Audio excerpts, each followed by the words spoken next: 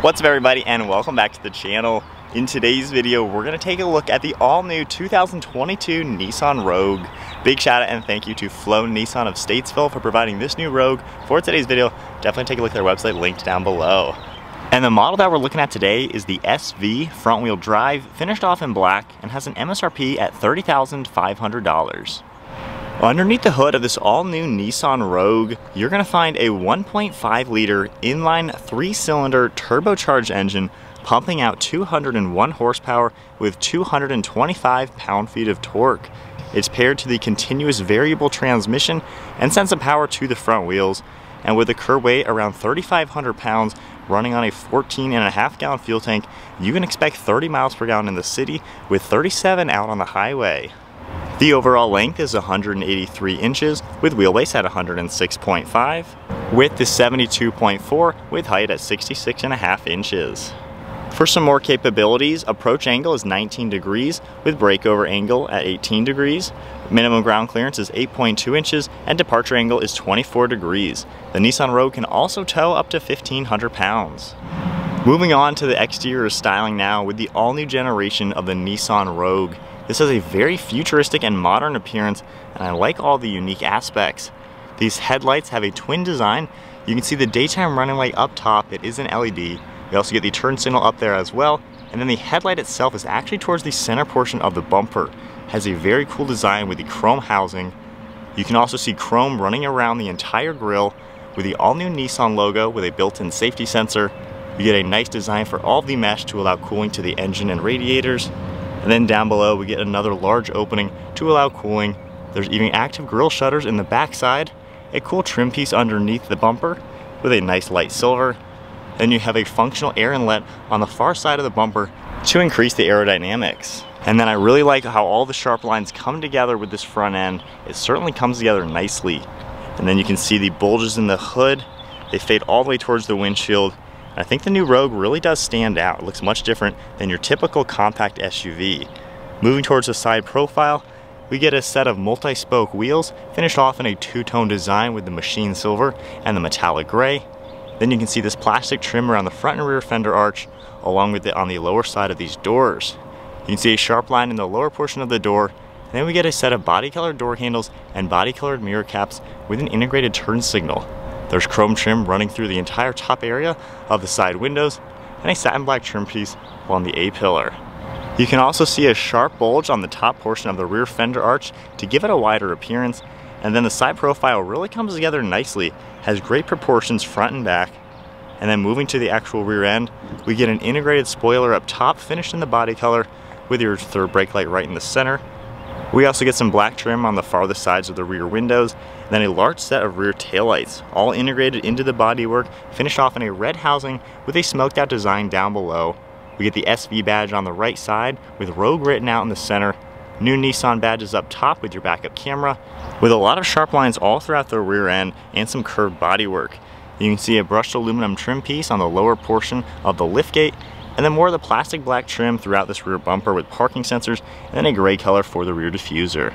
So there's a good look at the exterior with the all-new generation Nissan Rogue. I really like the styling. I think it stands out, and it's sized really well. It really does look nice. We have Nissan's key fob, pretty familiar key fob. We even get remote start on this car. But if I go ahead and lock it, and then keeping the key fob in my pocket, I can just grab the door handle and press the one button. It'll unlock, and we can check out this interior. This Nissan Rogue gets a two-tone fabric interior with gray as well as some black. If we take a look at the door panel now, you can see the smooth black leather along the armrest with some good padding, then a really nice fabric design on the back side with a smooth area up top. You can see our release handle along with lock and unlock, mirror controls and window controls, your grab handle, then a little bit of storage down below. Then we even get all the power controls on the left side of the seat with lumbar support, really nice bolsters with this fabric and stitching, and then that same fabric design right in the center. Very cool design, nice and sporty looking. Cool design coming up these backrests, and then a little bit of stitching along the headrests. Taking a look at the steering wheel, has somewhat of a flat bottom design, finished off in a vinyl material, and we get some silver trim. And then now inside the Nissan Rogue, keep my foot on the brake, we can go ahead and fire it up.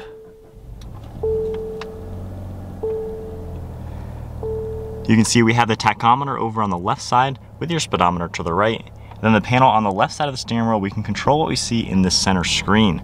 So right now we have a digital readout for your speedometer. You can scroll up and down to 2 different menus. Then scrolling over, we have some trip information that will come up that you can scroll through. Then we have also more information like your turbo boost gauge, a power meter, tire pressure comes up, audio controls, all of your safety settings can come up as well, especially when on cruise control. Then we have settings that you can scroll through for a lot of the different parameters and things within this car. Taking a look at the steering wheel, we have the new Nissan logo right in the center. All the cruise control settings are over on the right side, along with the distance pacing, then some Bluetooth and audio controls on the left. We do get steering wheel mounted paddle shifters that have a pretty good look and feel to them. Then the turn signal and headlight stalk on the left side with windshield wipers over on the right. On the left of the steering wheel, we have the steering wheel intervention button, and then we have the interior dimming switches down below that. You can see some of that smooth leather along the dashboard, and it comes across. It's a really nice black design with stitching, and the upper area, same with the doors, is more of a dark brown color. And then taking a look at the center infotainment screen now, we can see on our home screen, you can easily scroll through and see a few different things that will come up. We also have your phone integration that you can adjust everything. Audio comes up as well. And then you can tap your settings icon on this far right side and see a few more things coming up. We also have your information button. And then if I take the car and put us into reverse by pushing it forward, you get the backup camera that comes up with some guidelines. It's decently HD. We also get your parking sensors coming up in the center, and then we can just tap the button and put us back into park. We do get some physical controls underneath the screen, like your menu shortcut, audio and camera. Then you also have your track button on this left side. We have your volume on off, a tuning and scrolling dial on the right side, then 2 air vents right in the center with all the physical climate controls. They get their own LCD, very easy to adjust everything with fan speed, all the different zones. Then this is dual temperature, as you can see, very easily adjust, on off button and auto, AC and sync, and then a few more controls. We also have a USB port as well as a 12 volt and a little bit of storage here, great for a phone or two. And then a cool looking brushed black trim right in the center. You can see 2 cup holders as well. Cool design for the shifter, electronic park and brake, then your drive mode. You can toggle this up and down. We have an eco mode, standard, and then a sport mode. And then behind that, we get a little bit of storage in here, and then nice black leather along with the stitching. Pressing that button, this opens up into 2 separate pieces, and it's pretty deep down here. You can fit quite a lot of items. I like how it is independent like that. We also get our glove box on this right side with a pretty good amount of space and some nice dark trim. And then one last look at the new interior for the Nissan Rogue. This one isn't a fully crazy top of the line model, but I think the use of materials is pretty good. It has a really good layout. It's nice and simple, and yet it feels like a nice new car. Then up top, we get a sunglass holder and your dome lights. And then moving to the rear seat space, if I grab the door handle and open it up, this interior panel is finished off just like the front with that brownish color, the cool fabric, and then even that brushed black. This is a 3-seater back here. You get all the same 2-tone fabric, and the middle seat even has a cutout that you can pull down, and we get a good sized armrest as well as 2 cup holders. We get storage on the back side of these front seats along with 2 air vents and then 2 USB ports. Alright, so sitting now in the back seat of this Nissan Rogue. So this is more on the smaller side of Nissan's lineup. It's smaller than a Murano, and then of course smaller than a Pathfinder. But sitting back here at 5'11", I have plenty of headroom, maybe like 2 or 3 inches. Driver's seat at my height, pretty good knee room as well. And these seats recline just a little bit. There's a handle you can pull and just pull this back maybe like an inch or so. It does help out, it's not crazy a lot, but you know, it's nice to at least have a little bit of adjustment. Good armrest on this left side, and of course the one in the center, and a really large window, and I can even kind of see out of this back one. We have a hook up top with a grab handle, and then your dome lights right up top. And then moving to the cargo area, I can just grab the handle right on the bottom, electronically open it, and then manually lift it up. We have a really squared off cargo area back here, as you can see. You even get a cutout on the left and the right side for a few smaller items, which is a cool touch. And then right in the center, I can lift this up, and we get a full-size spare tire underneath. And then from the back, I can grab those handles that we did for the recline and get these right out of the way very quickly and easily. They'll manually get out of the way. And then you can see just how much more storage space the Nissan Rogue is gonna give you. Really nicely sized for being more of a compact SUV. I like how the seats fold down perfectly flat. You have a huge opening into the cargo area, and then a ton of space all up in front of these seats. Alright guys, so we are setting off now in the all-new Nissan Rogue. So I had the all-new Pathfinder for 2 whole weeks, drove that like 1,700 miles on a trip up north. So this kind of is pretty familiar. The whole climate control settings, the center gauge cluster, and the nav screen, a lot of it is very similar, same steering wheel controls and everything like that. So you can certainly tell this is obviously a mini version of the bigger Nissan lineup. So getting my bearings with this, you have a lot of adjustments for the steering wheel and the seats. I like how you get power controls, so you can get in a pretty comfortable spot. There's a lot of good padding, and it's really comfortable in here, honestly. The armrests are in a great place. This is a pretty just normal, comfortable car. 3-cylinder turbocharged engine. That's going to be interesting to feel out some of the performance to it. But at least just normal driving, it's nice and comfortable. You know, I like how simple everything looks. However, it does look pretty nice. So if we go into the sport mode and just pull this back once into the manual mode, while this is a CVT transmission, there's not actual gears in it like a traditional, like a 9-speed or a 6-speed or something. It kind of uses its own programming to create gears within it. So we are in what they call second gear. Let's give it a little bit of gas and feel out the front wheel drive and turbo. Wow, that was up to 50 miles an hour and that wasn't even straining the engine. That's actually really impressive. I've been in, I think, maybe 1 or 2 other 3-cylinders and you just feel like they're really, really stressing. This is impressive so far. Let's do another acceleration to kind of feel it out from third.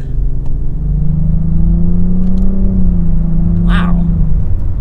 Honestly, that just effortlessly gets up to speed. Plenty of pep for a car like this. It doesn't really weigh that much. Yeah, sport mode kind of gives you that little bit extra feedback from the throttle pedal. If we go into normal drive and sport mode, it's just a little bit more aggressive. The turbo, you know, you can feel the power. If we tone it down into the standard drive mode, it kind of holds a lower gear, so it's not as aggressive. We will give it a little bit more of an acceleration real quick. But doing that, still get the turbo power, and the CVT does seem to have its own gears, which is really interesting the way Nissan is tuning this. Might be the only CVT that's actually worth buying because it doesn't feel like one. Eco mode, a lot more sluggish of course, but the fact that you can get nearly 40 miles per gallon in a vehicle that is a compact SUV, that's really impressive. And then testing out the 3-point turn, pretty good turning radius. Backup camera could use a little bit of an update, but honestly, really, really sharp turning for this car. And then spinning to the point of view, we'll feel it out. We'll go up into the sport mode there. But you can just see the speed climb right up to 55 miles per hour there. Really nicely balanced. You know, it doesn't feel like just a cheap economy car with no power. It's actually something you can daily drive, just rack up some miles and still use for, you know, somewhat of a utility vehicle. While you're probably not really going to tow anything with it, you know, you could put some bike racks or something on the back if you opt for a trailer hitch. Really good visibility out the front windshield, huge windows, nice mirrors and everything. And then over your shoulders, you have a really good view out. Not really any crazy blind spots. That back plastic piece where the, I guess, D pillar would be, it's a little bulky, but overall you do get pretty good visibility in this.